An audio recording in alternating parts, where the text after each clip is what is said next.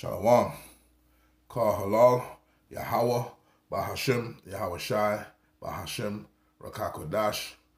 Double honors to the elders and apostles of Great Millstone who taught me this truth and rule well. Salutation and citations to the brothers out there that are laboring and pushing this truth, and in sincerity, and in charity, risking their lives and their freedom to do so. To you I say Shalom, to the Akim and to the Akwath, that'll be you brothers and sisters, Adawan Ratazah, that is to say, Lord willing, hopefully by the end of this lesson, you'll be edified. This is your brother Amawan Ibad from the GMS Miami camp, back again with another lesson through the spirit and power of Yahweh, Bahashim Yahweh Shai, to feed the lambs of Yahweh, Yahweh Shai, as commanded. And this lesson is going to be entitled, We're at the End of This Thing. Keep the Faith. Okay? Once again, the title of this lesson is, We're at the End of This Thing. Keep the Faith. Okay? And clearly you can see we're at the end of this thing because the prophecies, okay? The scripture said to measure the time diligently within itself. And when thou seest part of the science past that I have told thee, okay? Second Ezra, the 9th chapter, beginning at the first verse, it goes into how you're supposed to measure the time. Okay?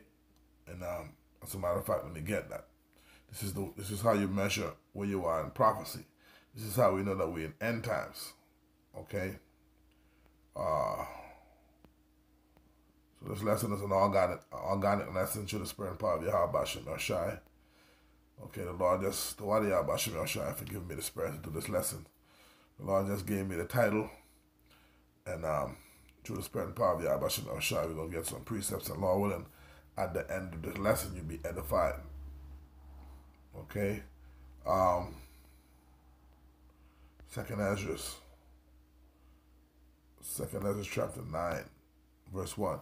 It says, He answered me then and said, Measure thou the time diligently in itself, and when thou seest part of the signs past, which I have told thee before, then shalt thou understand that it is the very same time wherein the highest will begin to visit the world which he made. So we're in that time where the Lord is visiting the world in many different ways, man. Okay? We're at the end of this thing. Okay? Keep the faith. Alright, so no matter what, if you have that precious number of the elect, your faith is gonna be required. You're gonna have to keep the faith, man. You see? But I'm going to read a little bit more. It says, Therefore, when there shall be seen earthquakes and uproars of the people in the world. See? This is how we know we are at the end of this thing, because of the signs that the Lord left.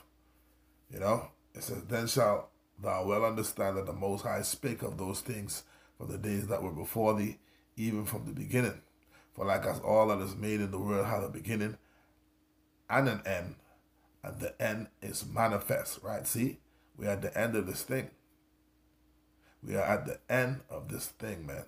Keep the faith. All right? So, no matter what, keep the faith, man. No matter what's in front of you, what's placed in front of you, the Lord said he would give you more than you can bear. You have to know that, man. You know, that's why the scripture says, Blessed is he that readeth. You see? And keep those things which are written therein, in the prophecies, man. You know? I'm going to read the 6th verse, 2nd Ezra chapter 9, verse 6. It says, Even so the times also of the highest have plain beginnings and wonder and powerful works and endings in effects and signs. And endings in effects and signs. And this is how we know we're at the end of this thing, man. We're seeing the effects, we're seeing the signs, okay? And through all of this, you're going to have to keep the faith, because that faith is required, okay? That faith is required of you, man. Okay, the Lord said, let's go to it. When he return on the earth, shall he find faith? It's in the book of Luke. I said Luke. I think it's the 18th chapter. Right about, yeah, Luke chapter 18. I start at verse 7. It says, "And shall not the Most High avenge his own elect, which cry day and night unto him?" Right, the scripture speaks about the men that sigh and that cry for all the abominations that be done in the midst thereof. Okay, Ezekiel, the 9th chapter. All right, the scripture speaks about putting a mark upon the foreheads of the men that sigh and cry. That mark is the Thawah, which is a mark of exemption from judgment. Okay, meaning those men who have that mark, the Thawah, they're going to be delivered, man. Why? Because they were sighing and crying for all the abominations that be done in the midst thereof. They choose to side with the Lord, man. They didn't stay neutral or didn't pick a side. They chose a side, okay, which was to sigh and cry, man, for all the abominations that be done in the mid thereof. Therefore, all right, there was given the mark of exemption, man, the Thawah, all right, in the Hebrew. Verse 7 again, "And shall not the Most High avenge his own elect?" All right, electos, the elect, the cream of the crop of the nation of Israel, those who have turned back to the Lord and repented. It says, "Which cry day and night unto him, though he bear long with them." And this is the point, verse 8, because the faith is required. It says, "I tell you," and this is red letter, this is our Lord Yahushua speaking. It says, "I tell you that he will avenge them speedily. Nevertheless, when the Son of Man cometh, shall he find faith on the earth?" You see? Shall he find faith on the earth? And it ends with a question mark. It says, "Nevertheless, when the Son of Man cometh, shall he find faith on the earth?" So, and it says question mark, showing you that faith is going to be required. You're going to have that faith. You're going to have to exercise that faith all the way to the end, man. You see? Because a scripture that comes to mind is right here in the book of Hebrews, the 11th chapter and the 6th verse.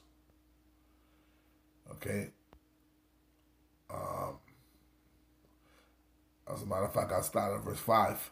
It says, "By faith, Enoch," our forefather Enoch, it says, "By faith, Enoch was translated that he should not see death, and was not found, because the Most High had translated him.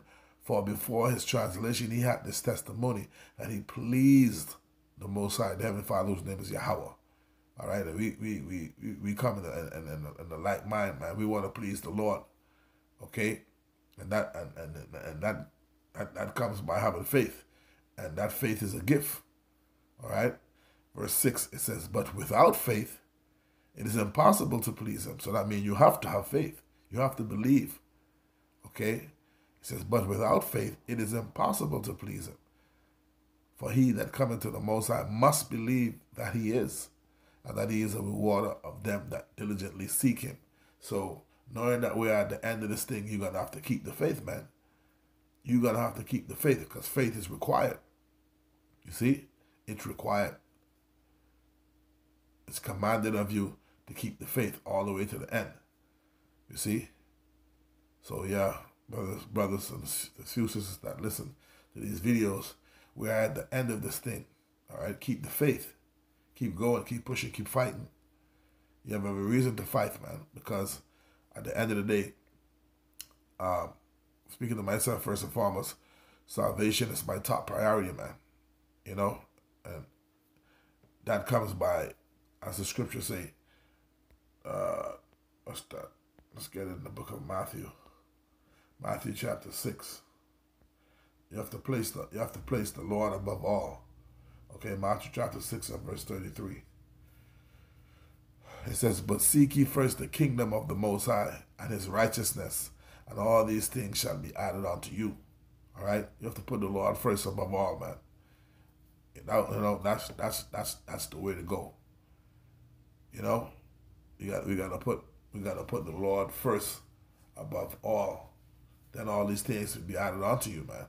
The scripture say also when you go to the book of Proverbs, the 3rd chapter and the 5th verse, it says, "Trust in the Lord with all thine heart," meaning all your mind. The Hebrew word for heart is lab, which means your mind, and lean not unto thine own understanding.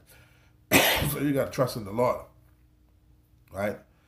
It says, verse 6, "In all thy ways acknowledge him, and he shall direct thy paths." So you got to leave it up to the Lord, man. The scripture say that cast your burden upon the Lord. Whatever you're going through, cast it upon the Lord, man. You see, that's what you're supposed to do. Let me see if I can grab that scripture real quick. I think it's the book of Psalms. Psalms 55 it is, and 22. Psalms 55 and verse 22, it says, "Cast thy burden upon Yahweh, and he shall sustain thee. He shall never suffer the righteous to be moved." See, so no matter what you're going through, you got to cast your burden upon the Lord. Give it to him, man. You know, take the weight off your shoulder. Give it to the Lord, man. Okay, because he's omnipotent. He's all powerful, almighty. Okay. The scripture speaks about ye that are troubled, rest with us, man. Okay, rest with us, because there's a body. This is the reason why we have the body of Yahushua. Okay, the like-minded brothers who salvation is their number one priority. Okay, it is a body of brothers, man, the brotherhood, man, whom Yahushua formed together through the Spirit. Okay, that we can come to one another and reason with one another and seek advice from one another. And you know, scripture say iron sharpened iron. You know, you're supposed to come to the brotherhood, you know, for anything. The scripture say to do nothing without advice. You know, this is how you cope. This is how you get through, because as I was saying, the scripture say to cast your burden upon the Lord. Also, you have the brotherhood, man, you know, to lean on, to confide in. Okay, that's the reason why you have the brotherhood, man. That's why the Lord said to love one another, man. The scripture say, what's that scripture again?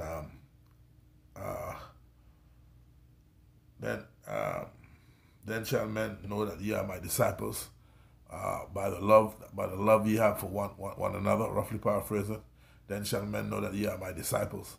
Okay, so yeah, it's the way that we treat each other in the brotherhood, man, and turn to each other for understanding, comfort, you know, charity, things of that nature, you know. But yeah, at the end of the day, scripture say to rest with us, man. All right, and knowing that we're at the end of this thing, keep the faith. You know, because scripture speaks about laboring to enter into that rest, because we all here and we working. All we do is work, work, and that's just nonstop working, man. You know, but the scripture speaks about being not entangled with the affairs of this life. Even though we work so much, we still have to find the time to do the work. You know, but we need the kingdom, man, because we ain't got our rest is not here. This is not our rest, as the scripture said. You know, arise ye and depart, Micah 2:10. Let's get that.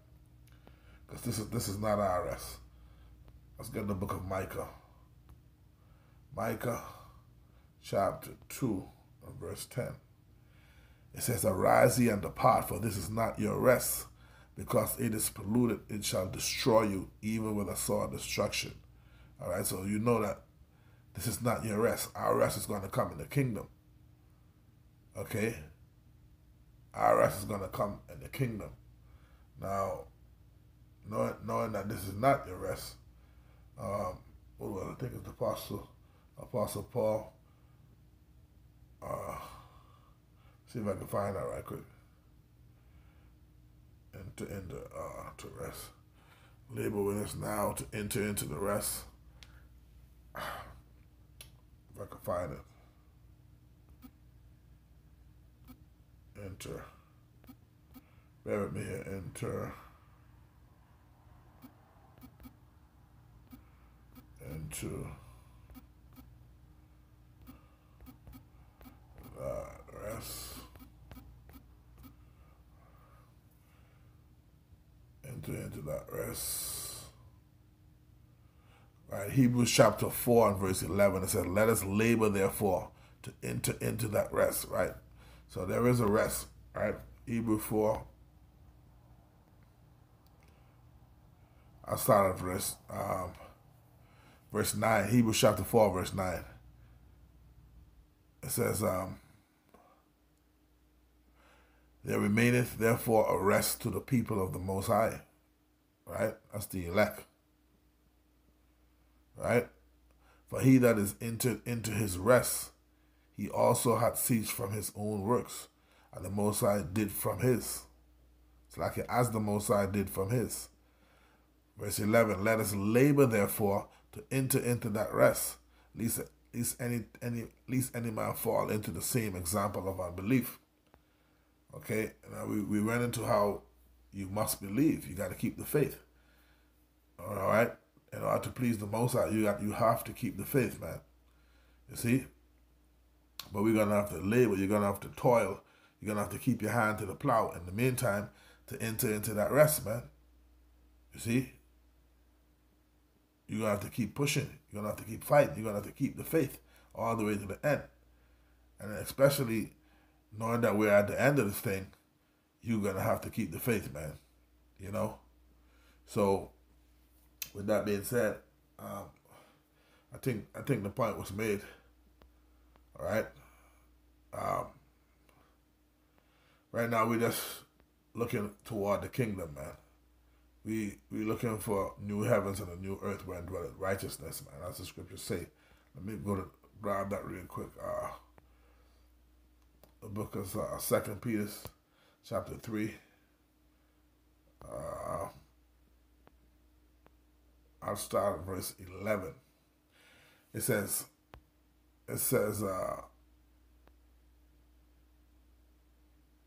you know what? I'm going to start at 9.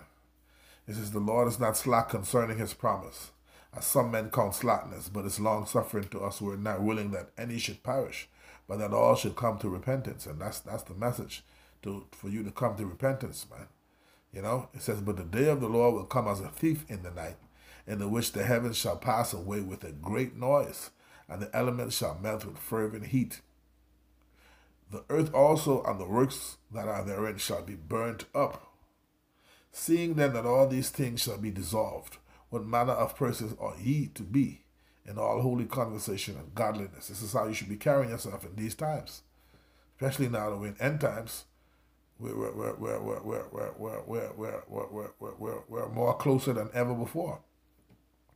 Verse 12, it says, looking for and hasting on to the coming of the day of the Most High, wherein the heavens being on fire shall be dissolved, and the elements shall melt with fervent heat. This is the point, verse 13. Nevertheless, we, according to his promise, look for new heavens and a new earth, wherein dwelleth righteousness. Okay, that word new, when you go into it, it's kainos.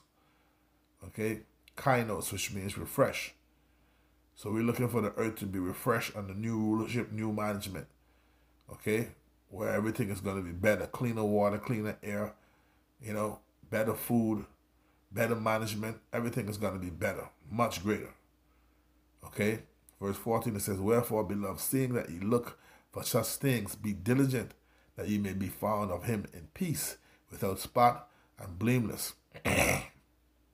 Okay, so yeah, man, that's it, man. We're at the end of this thing.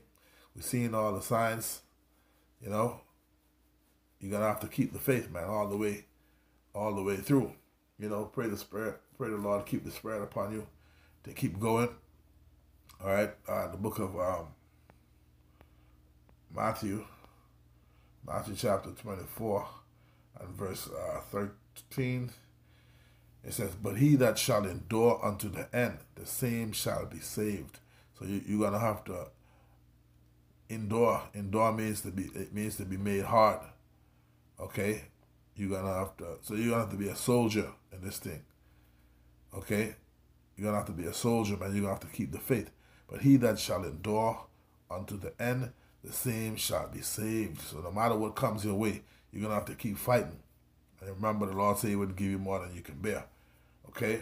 As a matter of fact, let's grab that scripture. Let's start the scripture again.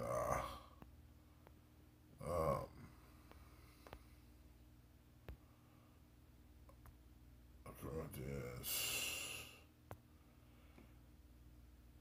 I think it's 1 Corinthians. Bear with me here. Very quick. 1 Corinthians 10 and 13. There hath no temptation taken you, but such as is common to man. But Yahweh is faithful, who will not suffer you to be tempted above that ye are able, but will with the temptation also make a way to escape, that ye may be able to bear it. All right, so you must know that the Most High can give you more than you can bear. All right, so all you gotta do is keep the fight, keep fighting the good fight of faith, man. The scripture says that to let not your sins weigh you down. Okay, you gotta keep fighting and turn to the Lord, man. The scripture say in the book of Tobit, the 13th chapter, all right, and the 6th verse, turn to the Lord and see what He would do with you, man. Okay, turn to the Lord and see what He would do with you. But you're going to have to keep that faith, man, all the way to the end, because that faith is going to be required. It's going to be required of you, all right? So we're at the end of this thing, all right? It's even more reason to wake out of sleep, man. For now is our salvation nearer than when we believed, okay? So we have to walk a certain walk. You know, the scripture said to enter ye in at the straight gate. You see? It's going to be, scripture speaks about a fire on one side and a deep water on the next. Okay? It is a battle and it begins in your mind. You know? But the goal is to keep the faith until the end, to finish your course. You know? Especially now, even more knowing that we're at the end of this thing, man. So stay focused, keep your eyes single, and pray to the Lord, man. Pray to the Lord, keep the Spirit on you to endure. Speaking of myself first and foremost, and like-minded brothers, I pray for the brothers from the elders on down, okay? Like-minded brothers, okay, who want the same thing that I want, man, salvation, okay? So I'm going to end the lesson there, giving our honor and glory and praises unto Yahweh, Ba'ashim, Yahushua, Ba'ashim, B'Kakwadash. Double honors to the elders and apostles of Great Millstone who taught me the truth and rule well. Salutation and citations to the brothers out there that are laboring and pushing this truth in truth and in sincerity and in charity, risking their lives for the freedom to do so. Until the next time, Shalom. Lord willing, you were edified. Shalom.